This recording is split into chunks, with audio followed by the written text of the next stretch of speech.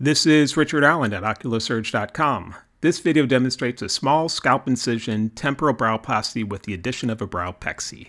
I believe that this is a useful procedure for patients with moderate brow ptosis who are also undergoing an upper blepharoplasty.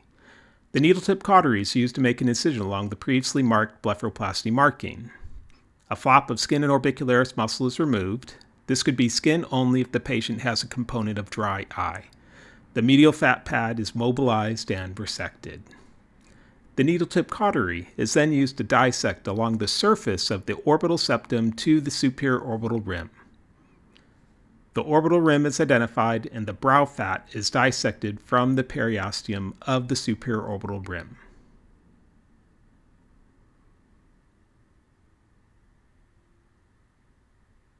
A freer periosteal elevator is used to dissect in a preperiosteal plane along the length of the superior orbital rim from the area just lateral to the supraorbital neurovascular bundle to the lateral orbital rim.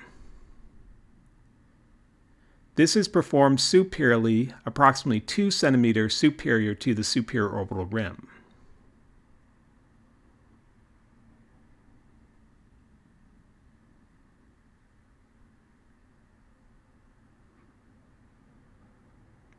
The needle tip cautery is then used to make an incision through the periosteum extending from the superior orbital rim medially, just lateral to the level of the supraorbital neurovascular bundle, extending superiorly and then lateral to the level of the conjoint tendon.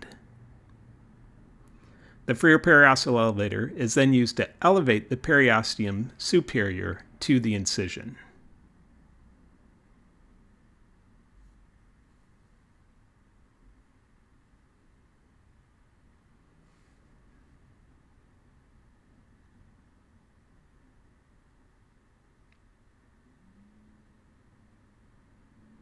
Attention is then directed to the contralateral side, where the procedure is performed similarly.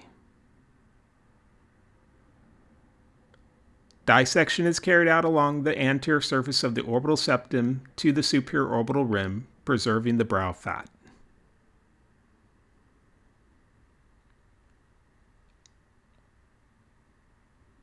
The freer periosteal elevator is then used to dissect along the surface of the periosteum superiorly along the superior orbital rim.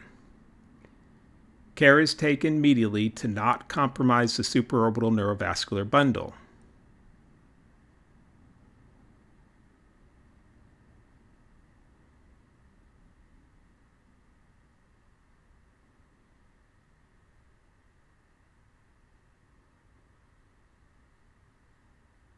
The needle tip cautery is then used to incise the periosteum 2 centimeters superior to the superior orbital rim, and then descending to the superior orbital rim just lateral to the supraorbital neurovascular bundle. The freer periosteal elevator is then used to elevate the periosteum superior to the incision, staying medial to the conjoint tendon. The supraorbital nerve can be exposed medially. Additional dissection is carried out superiorly. This subperiosteal dissection can be extended medially along the bridge of the nose.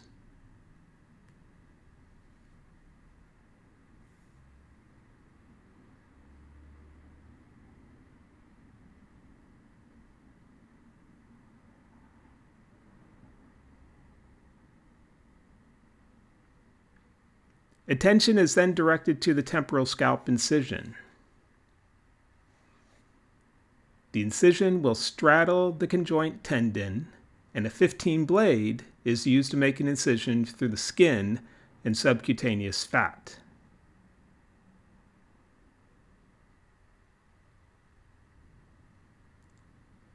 Metzenbaum scissors are then used to bluntly dissect to the deep temporalis fascia. Dissection is then carried out inferiorly along the surface of the deep temporalis fascia. This dissection is lateral to the conjoint tendon and is continued inferiorly to the upper blepharoplasty incision.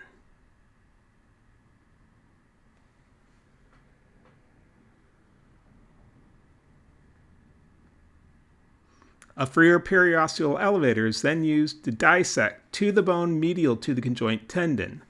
The freer is used to complete the subperiosteal dissection medial to the conjoint tendon. Metzenbaum scissors are then reintroduced through the incision to transect the conjoint tendon. The scissors are placed medially in the subperiosteal plane and then laterally in the plane on the anterior surface of the deep temporalis fascia. Each blade of the scissors is placed in each of these planes and then the conjoint tendon is incised. This is performed to the level of the blepharoplasty incision, resulting in complete mobilization of the forehead.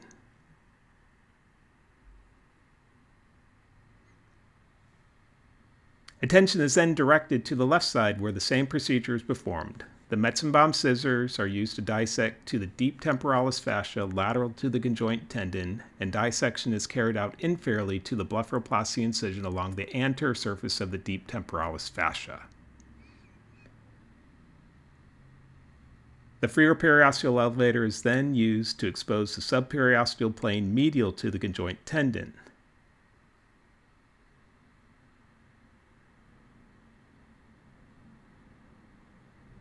The Metzenbaum scissors are then used to transect the conjoint tendon between the medial subperiosteal dissection and the lateral plane on the anterior surface of the deep temporalis fascia.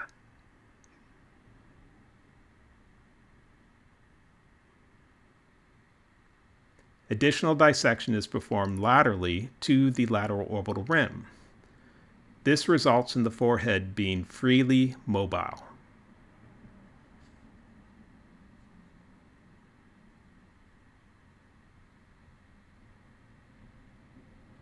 A 3-0 vicral suture then engages the inferior extent of the superficial temporalis fascia. The suture then engages the superficial temporalis fascia superior to the incision. This is essentially a SMAS lift. Sometimes the deep temporalis fascia is engaged to provide additional fixation.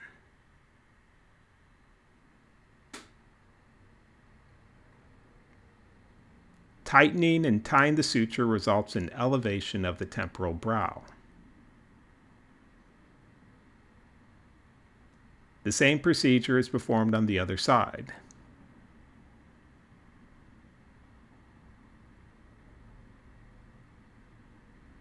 This results in an elevated area at the incision, which will flatten out with time.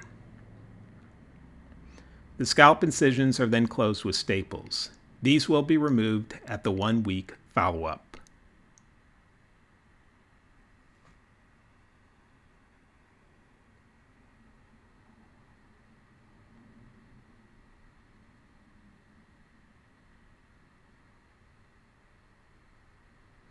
Extra stabilization is performed through the blepharoplasty incision with a quantitated internal suture browpexy.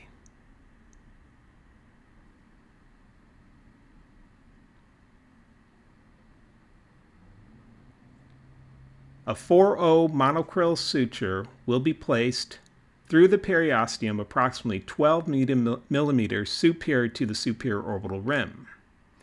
This suture then engages the soft tissue 12 millimeters superior to the incision. Tying the suture helps in stabilization of the brow.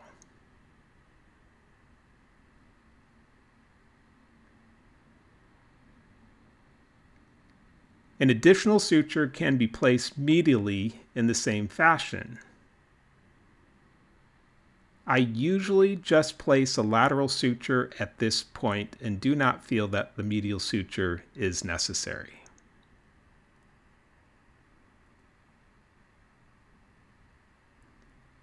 The same procedure is performed on the contralateral side.